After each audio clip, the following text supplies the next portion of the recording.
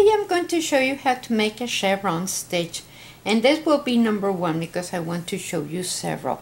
So I'm using a 1 size larger needles at what the yarn calls for. This is a number 4 worsted yarn, and I'm using a number 10 knitting needles. And so, but you can use the same number as what the yarn calls for if you wish. It really looks the same, but you know, I like this look. So what you want to do is have a multiple of 14 plus 2. So I have 14 and 14, that's 28, plus 2, 1 for each side. So if you want to make something flat like a table runner, add 2 or 3 more stitches on the sides of garter to make garter so that it stays nice and flat. But this is also nice like for a vest or a blouse.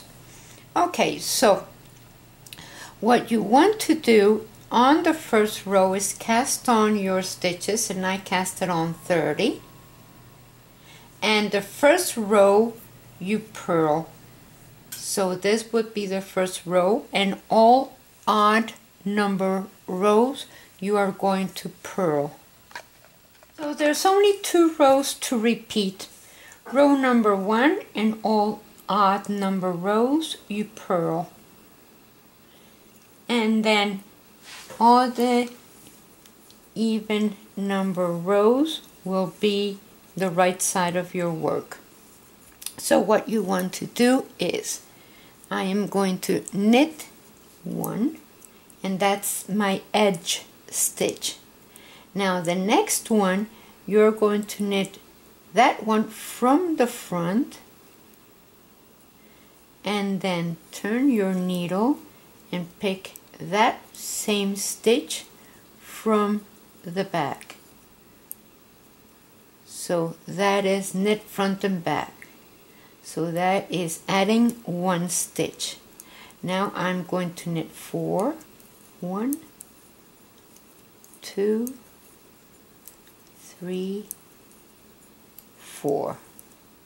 Now I will slide 1 as if to knit 1, and that one that you slid goes over that one. Now I am going to knit 2 stitches together, and I will knit 4. 1, 2, 3, 4. The next one you knit front and back, and that's where 1 repetition ends. I have 14 stitches here, the edge one plus 14. So we repeat the knit front and back of that stitch, knit 4, 1, 2, 3, 4, slide 1 stitch, knit 1, and that one that you slid goes over the last one.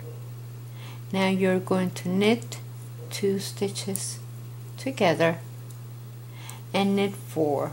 1, 2, 3, 4. The one before last, you knit front and back, and that's where the second repetition ends. You can make another repetition and another, but end with knit 1 or whatever amount of garter stitches you need.